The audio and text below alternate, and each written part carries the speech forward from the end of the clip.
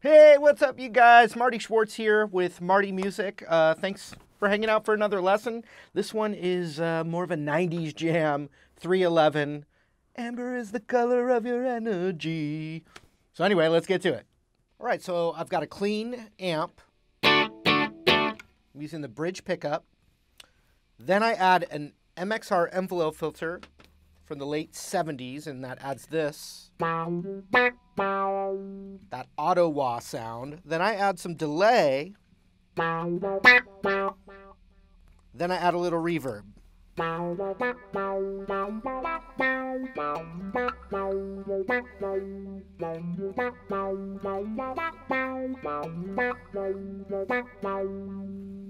All right, so let's get into the lick. Now, the lick, they're pretty much arpeggios off the chord progression. So let's talk about the chords real quick, because it's helpful to know. C, if you took a C major chord, A minor, and E minor. That's the bulk of this song. I mean, there's a D minor and a G as well. And we got the rhythm and the bar chords that I'm going to show you. But if you look at the melody, that first part there, that's a piece of a C major 7 arpeggio. It's when you play the notes of a chord individually. So we're going to slide from 2 to 3 on the D string. Ring finger goes to 5th. And then middle finger goes to 4th of the G. And then back to that 5th of the D.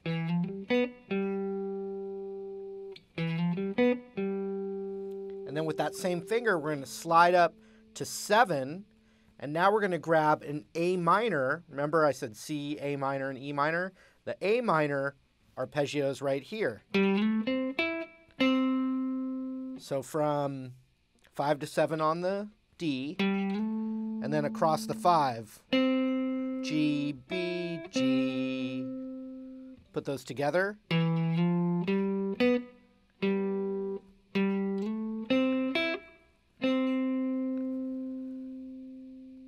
Now it sounds like it does the first one again, but it's actually so you're hitting the open D, grabbing the 2nd fret, and sliding to the 5. Which is part of an E minor arpeggio.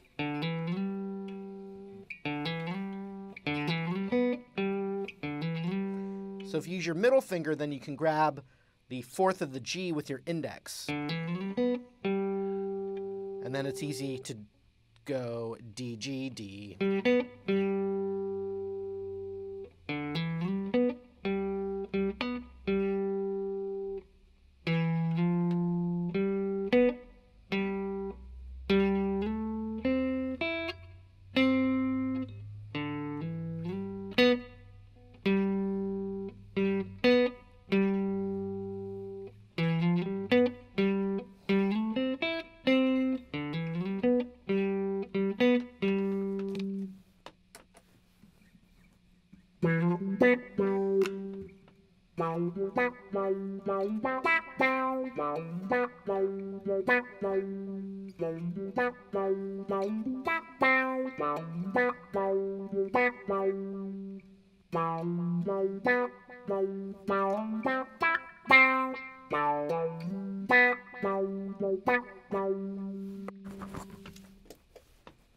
And there's a little piece of, now A minor and C major are very similar chords. There's a little piece of it with a different tracked guitar. It's just a piece of that A minor, which is also a piece of the C. Just a little double stop on the 5th fret of G and B. Next, we're going to do the skanky reggae rhythm that's going on. So you got that lick.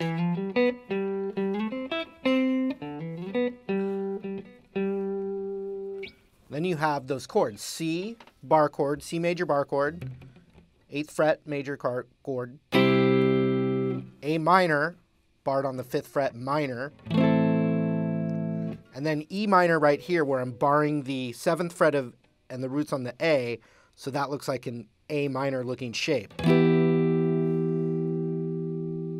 in reggae, if you're counting 1, 2, 3, 4, 1, 2, 3, 4, you're going to be hitting a very staccato skank on the ands. 1 and 2 and 3 and 4 and 1 and 2 and 3 and 4 and. You're skanking on the and. 1 and 2 and 3 and 4 and 1 and 2 and like that. So 1.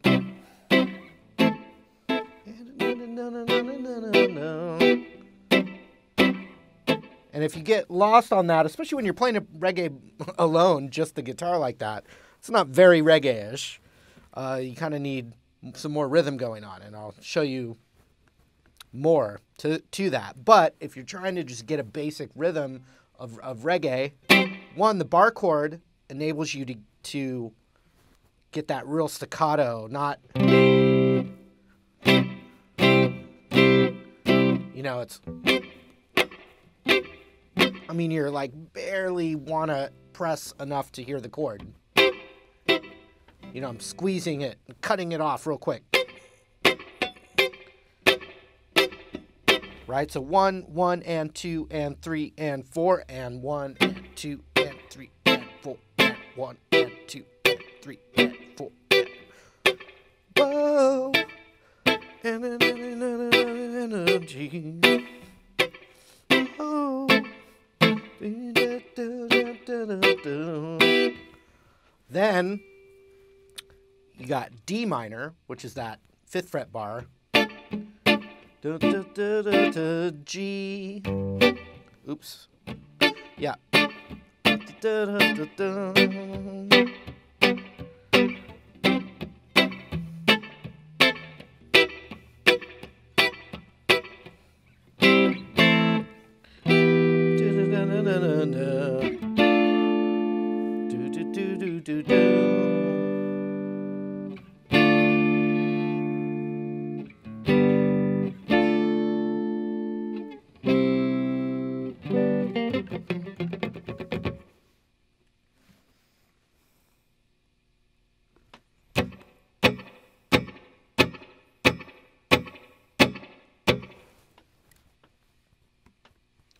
So now you can do this. 1E and a 2E and a 3 and a 4E and a. And then squeeze on those ands. 1 and 2 and 3 and 4 and. This is going like that. This is going 1 and 2 and 3 and 4 and.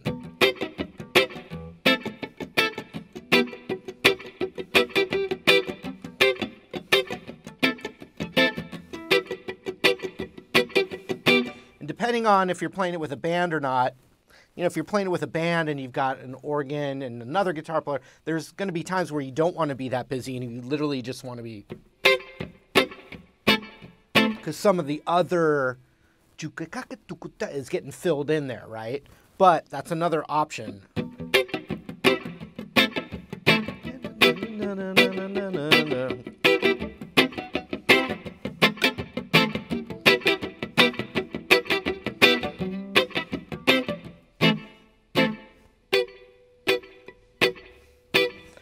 Also, depending on what's going on, even though you're playing the full bar chord, the skankiest part is the higher strings. So you don't have to, you know,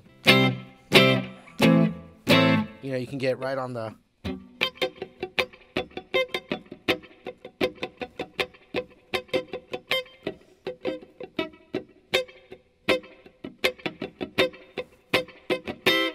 like that. All right, so... now there's a cool solo.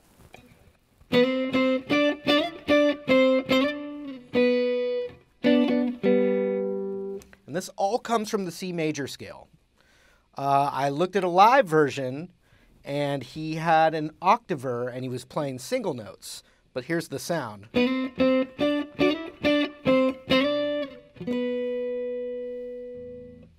So you just lock a shape in, and the B string's getting muted by my index finger. So I'm not barring. I'm using the tip of the finger on the G and then letting it come across and mute the B. And then my pinky is what's called a minor third up. So 1, 2, 3 frets up on the high E. So that's just like a little shape that gets locked in. So I slide from 7 to 8 and hit 8 again. So up to 10, up to 12. Back down.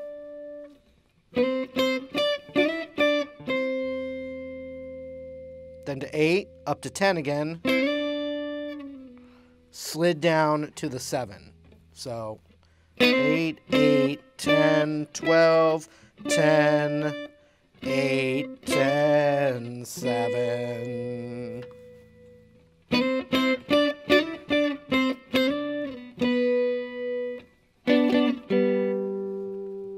Great little double stop action here with the C major scale.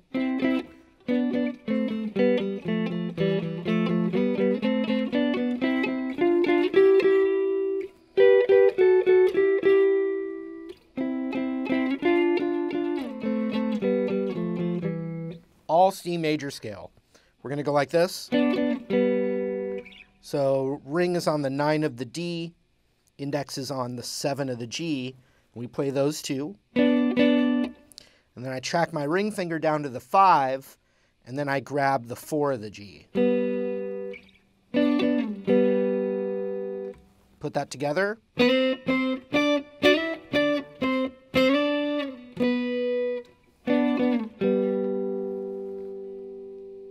Lucky for us, we get to play that first melody again, so we don't have to learn anything new.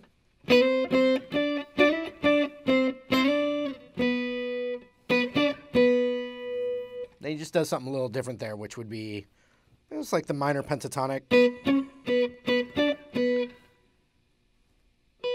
7, 10, 7. And then a quick, it's a different track, but then you could hit this this 8th fret again on the high E. And then it goes into a double stop thing. So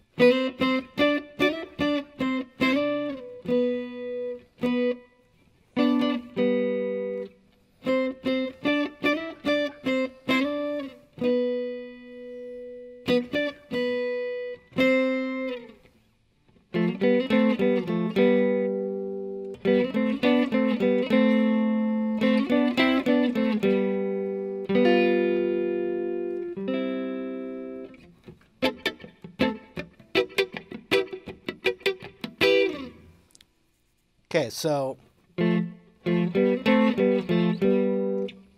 we're starting here.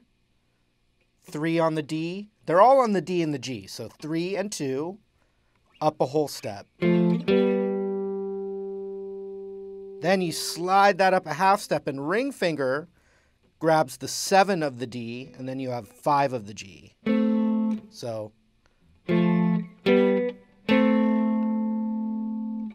that shape, up a hole, then this, then back the same shape.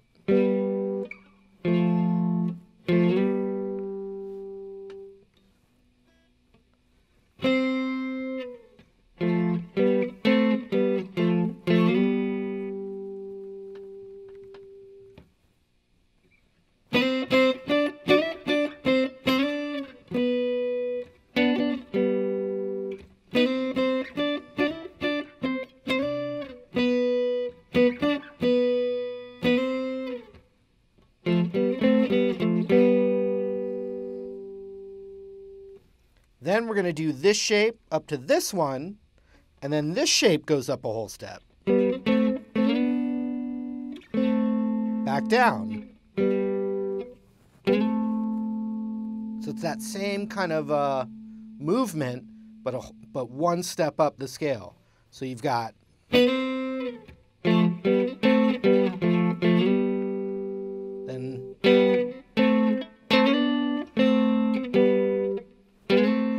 and because of the slide effect, I change my ring finger there so I can go. But if you go, that's okay. Then it goes up the next part of the scale. So you have this. This is the same. And then the first shape, which would be 10 on the D, 9 on the G. Then back down. Ending right here. They're all the same shape up and down. And there's only two shapes if you've noticed. There's the two together, and then there's the separate. So you have...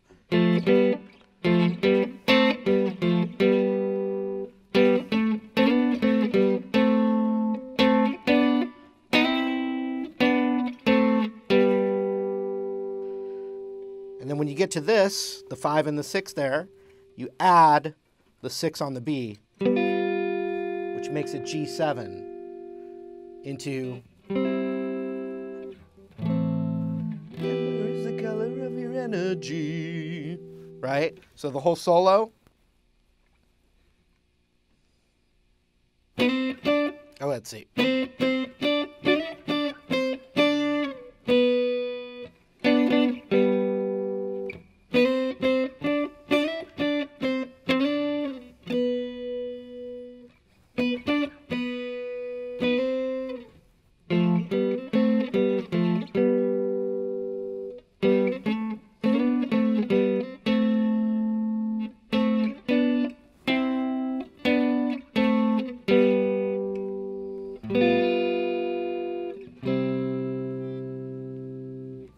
So then there's also a bridge to the song, and it follows the little piece of the scale again.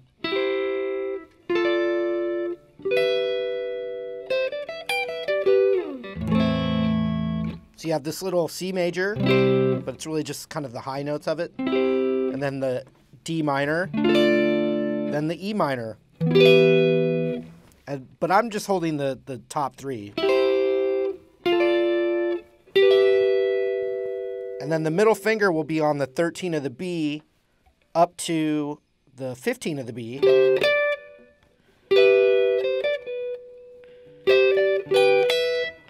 So, and then you grab the 15 of the high E. It's just one of those little embellishments off of a minor chord.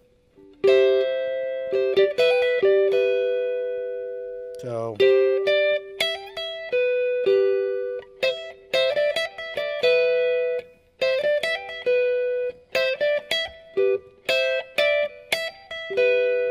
that's it.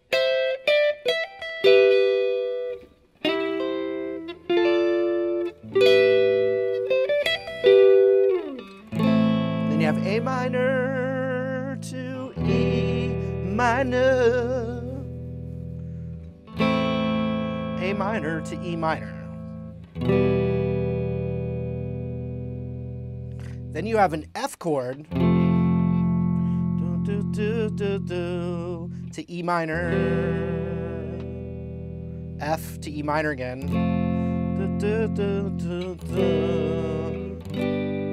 and then a G major chord. And if you play a little, depending if you're in a band or whatever, it's basically a G major 6. You can get the 5th fret of the B in there.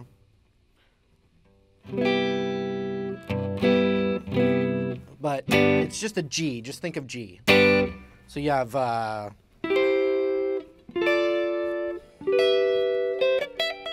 crap. A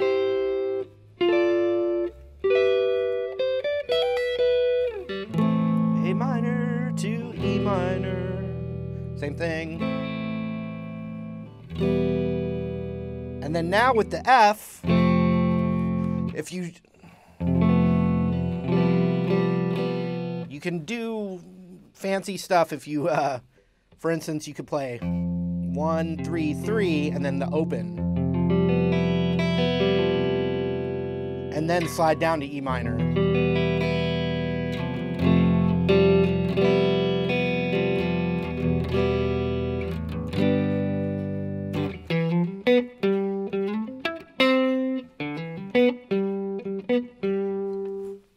right. Hope you had fun with it. Thank you again for supporting Marty Music. You can request lessons in the comments below while you're down there. I appreciate if you would subscribe. That support is just, helps fuel my motivation to keep teaching. So thank you for that.